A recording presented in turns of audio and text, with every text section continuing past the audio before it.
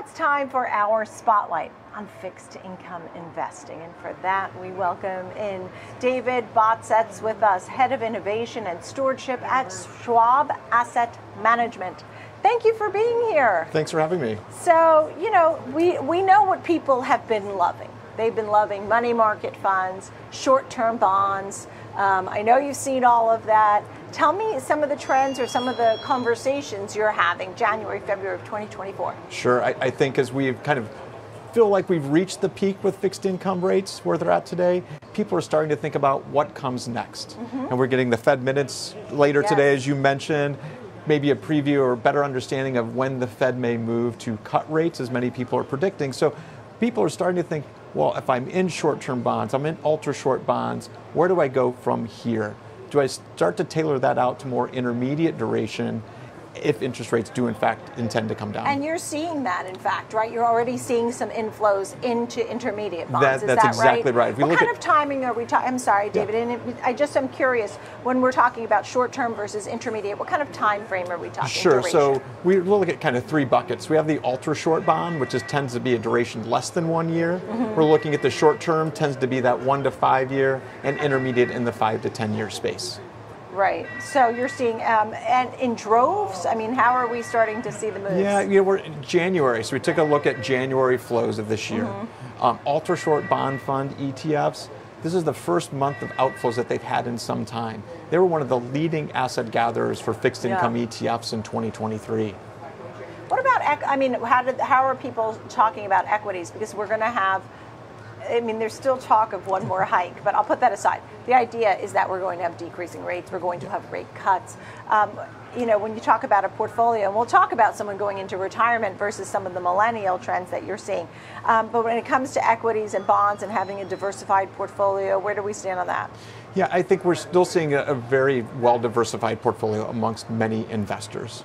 Right, but they're thinking about how do I really position the equity portion of my portfolio? We talked about the Magnificent Seven and what the run-up's been there. So we're looking at the diversification that they have. Sure. Do I have my right weights between large cap and small cap? Small cap has tended to underperform. So thinking about those allocations in their equity portion. Right, and within your notes, there was less risk, more risk. If someone was interested, were interested, for example, they're going into retirement, maybe they're looking. Or maybe they just have some time and don't have that same risk appetite. Yes. What do you say to those folks who have less risk appetite but want to be invested? Well, quite frankly, now is a good time because of where interest rates are at. Fixed income, again, is providing income in your portfolio. And we saw many investors, especially those that are getting later in their age, looking for income, were going to equities for income. Right, that introduced additional risk in their portfolio. Sure. Right, now they can get into the fixed income space, things like the intermediate space of the fixed income, where in the corporate space you can get 70 to 100 basis points more yield than you're getting in treasuries. So there was the Schwab 2023 ETF and Beyond Study, and very interesting findings when it came to the millennials. Tell us about that. Well, there are a couple of things that weren't surprising. Number one, wasn't surprising to hear that millennials tend to have more use of ETFs in their portfolio and a propensity to use them more going forward. What was surprising was the utilization of fixed income. That millennial cohort indicated they were investing more in fixed income than the older generations were. That's interesting. You know, and people went to ETFs as they were building wealth, right? That's right. Are the millennials building wealth? Well, I hope that they are, and it indicates that they are. Right. What we've really kind of tried to look through the holdings to surmise, why are they investing more in fixed income?